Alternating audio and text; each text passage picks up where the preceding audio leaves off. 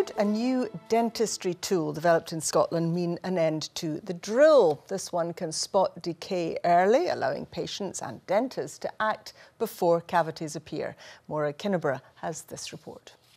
Just going to have a wee look at this tooth. Okay, so we've got this new device. It's like a camera which you hold over your tooth. Could this device replace the need for drills and fillings?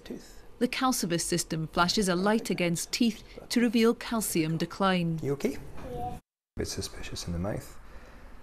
The image appears on a screen showing early signs of decay. It lets us see the very early stages of decay before it develops into an actual cavity, and gives us an opportunity to employ preventive measures which will then allow the tooth to hopefully remineralise and prevent a hole starting in the first place. The idea was developed when researchers applied a link between marine luminescence and calcium to human teeth. We think it's revolutionary because we're actually using a biotechnology product in dentistry for the first time.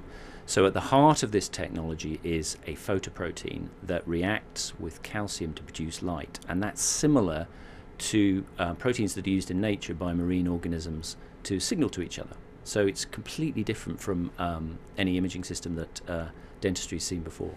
This groundbreaking new system can be used to detect tooth decay on children as young as 6, so that dentists can then treat the tooth and avoid the need for so many drills and fillings. Wide as you can for me. That's perfect. The device is being launched across the UK this week to private practices, though they're talking to the NHS and American dentists too. But what do patients think? The device has showed me where the holes are and where I need to brush more. I'm not getting like the fillings and the cavities anymore. The inventors argue their device moves away from drill and fill dentistry to preventative ways of caring for teeth in future. That's great, well done.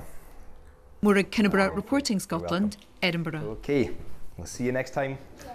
Bye-bye.